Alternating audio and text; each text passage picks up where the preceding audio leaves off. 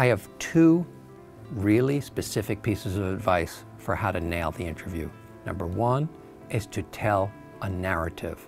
And number two is to come prepared to ask great questions. To tell a narrative, don't just answer the questions. Answer the questions in a way that weave a story. For example, a 22-year-old young man was interviewing at a food company, and they asked him, "Con, do you have project management experience?" And he was befuddled. "Project management experience? I don't have that."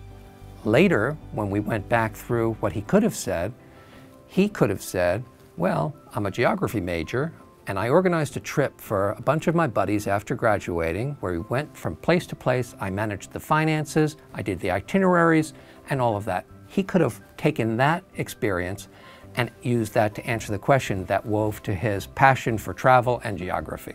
Questions. When an interviewer, at the end of an interview, asks, "So, Jim, do you have any questions for me?"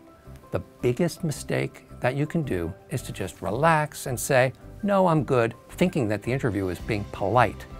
They're not being polite.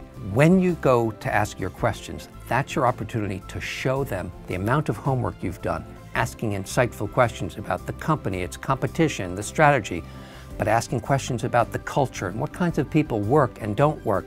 And then you weave those questions back into your narrative to say, "Well, as a matter of fact, I played college soccer. I love working as a part of teams."